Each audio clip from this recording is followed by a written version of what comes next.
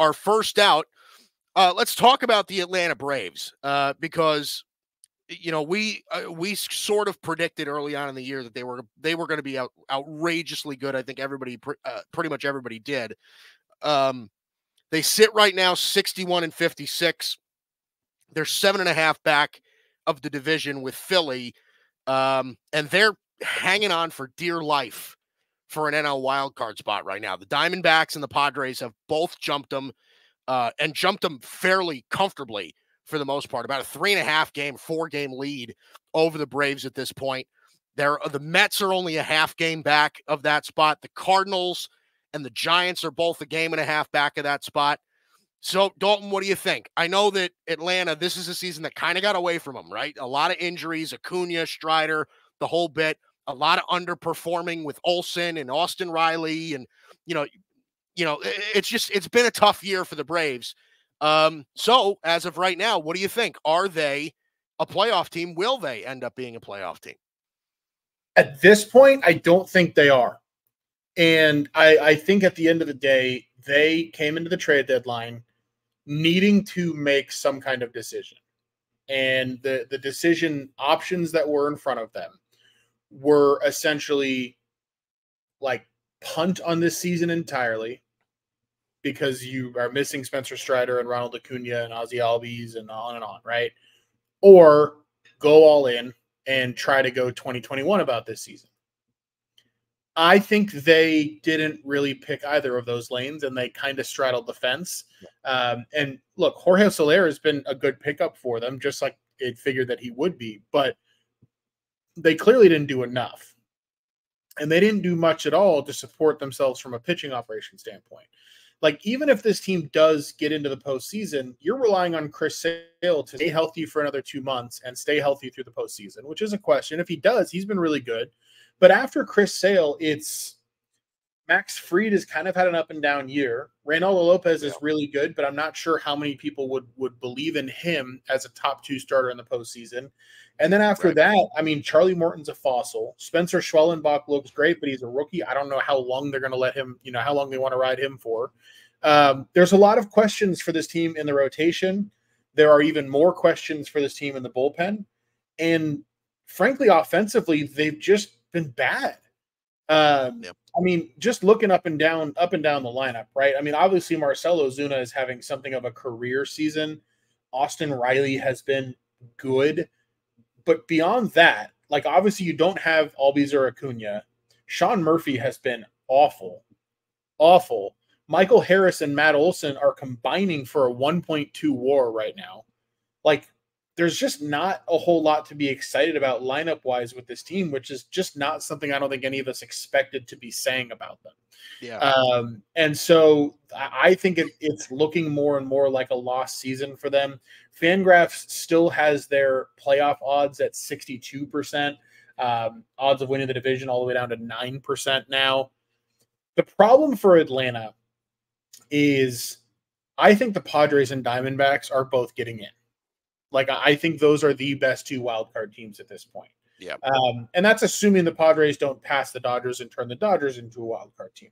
But I think 3 teams from the NL West are getting in, meaning Atlanta is going to have to beat out, obviously, the Mets, but also the Cardinals and the Cubs. I'm just not sure that they can. Like, the Cardinals actually went in at this deadline.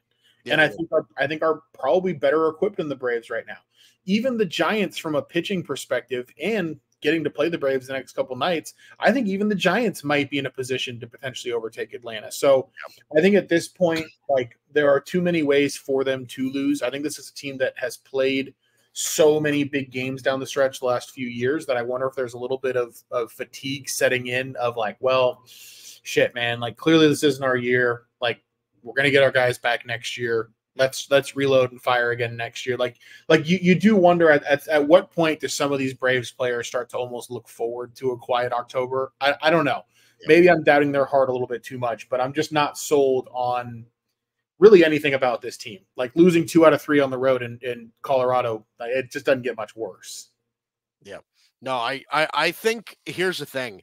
I thought that once they lost Acuna for the year, and Acuna was not playing well when he got hurt, right? I say that over and over again. Strider getting hurt, obviously that's a big loss. I kind of thought from the beginning that this was going to be a lost season for them. And a lot of it had to do with not only the injuries, but how well the Phillies were playing, right?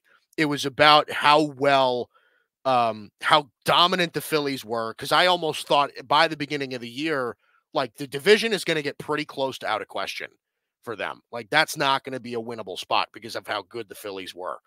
But the thing is, though, is that like, and this is, I think, what's more surprising to me than anything else is that, like you said, right? Obviously, Marcell Ozuna has been phenomenal this year. He's an MVP candidate, no doubt.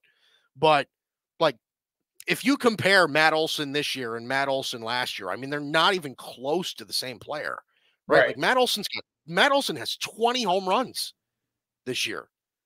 I mean, I think by this time last year, he had 45. I'm making up a number, but like that's the kind of difference I think that we're seeing with where they are right now. Austin Riley's been fine, I suppose. He's got an 805 OPS. That's pretty good. I think that's below what they expected of him to begin the year. And I agree, like you said. I mean, guys like Sean Murphy, and Sean Murphy has missed a very good portion of the year, right? In fairness, but at the same time, you're right. He has been dreadful. Michael Harris is getting on base less than 30% of the time, right? Like there are legitimate struggles in this lineup, I think, especially, and that's something that I don't think either one of us would have predicted at the beginning of the year. We looked, I'll even pull up the graphic. See, I have them still right here. We looked at this lineup, right? And we were just like, okay, like that's better than every lineup in the league. Like it just is, right? Like, because at this point, you're looking at a good 7 guys down the lineup that could have potentially been all-stars this year, right? Orlando Arcia has given them some pretty solid stuff, and Jared Kelenic is, talented, never really put it together, but talented enough. We thought he could figure it out in Atlanta, right? But literally through that entire roster, we're just like, okay, all-star, all-star. All-star. You picked Chris Sale as one of the guys to look at for Cy Young, and you were, excuse me, you were right. So yeah, it's just, if you're going to ask me today if I think they make the playoffs, I don't, and I genuinely think the team that's going to do it is St. Louis. Like I think St. Louis has geared up from a pitching perspective to the point where like. Like they can legitimately go into a playoff series, and I don't even know if I would say feel confident about their rotation, but they could stack up in some sense, right? So, and I don't know that I feel the same about the Braves on an offensive level. Now, again, there's always the possibility that they put it together, but we're also in mid-August. Is this just what they are at the moment? So, I don't know. That's how I feel. The thing with Atlanta that you have to remember too, they got off to a good start in April. Yeah. Like they had, I think, the second best record in baseball at the end of April. And they've been, I think, a little bit below 500 since then. I mean, here's the thing about what you said that's astounding.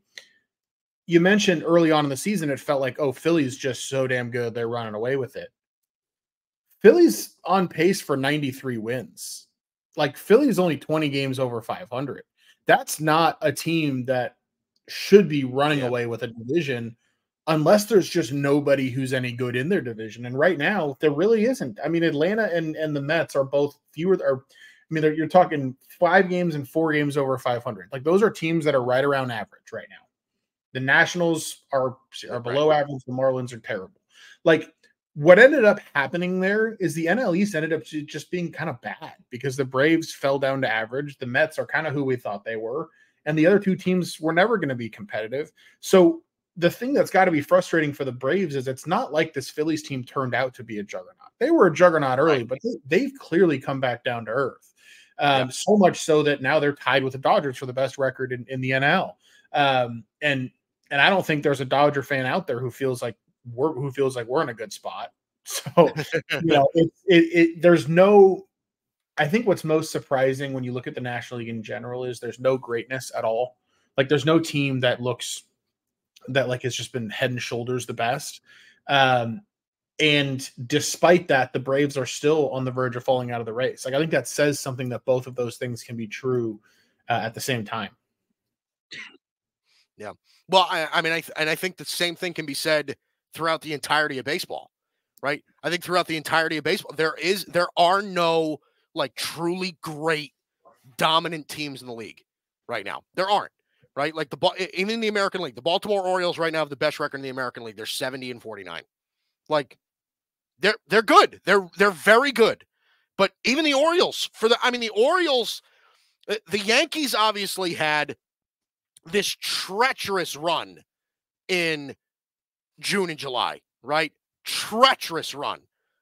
Baltimore was not much better than the Yankees at that point. Like Baltimore at about the same time was playing very, very poorly. And I think, it's a lot of like what I said before, where, you had so many teams that like so many teams that dominated early on in the year just came back down to earth, right? The Phillies did it. The Dodgers ended up getting injured. The Yankees, the Orioles.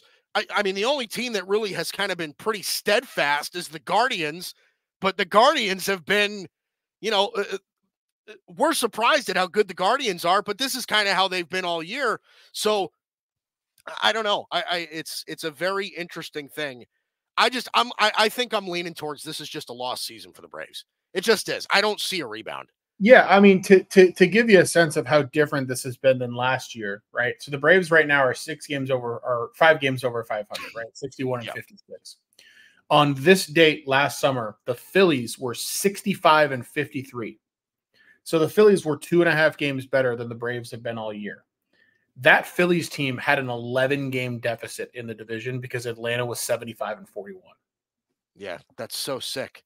Like right now, there's not a single team in baseball with a winning percentage over 600. Last season on this date, there were 4. So, I mean, it's just like nobody's really running away. And even in a season like that, it feels like a lost season for Atlanta. So, the thing too that I think is fascinating about them, and then we can move on to other things. But what I think is particularly fascinating about them is everybody has reacted pretty unanimously as if the Braves are organizational geniuses for signing all of their young guys long term. The problem with that is some of what we're seeing now, where when you invest in a Michael Harris really early, before the league can even adjust to him, you don't actually know what that guy's going to be for the next decade. Like, when you're signing a catcher in his mid-20s to a 10-year deal, you don't actually always know what you're going to get, right? Like Acuna, look, I mean, the injuries are the injuries. You can never blame them for signing a guy like that to the deal that they did. But you're running into a situation now where you have so much money tied up in either injured or unproductive players.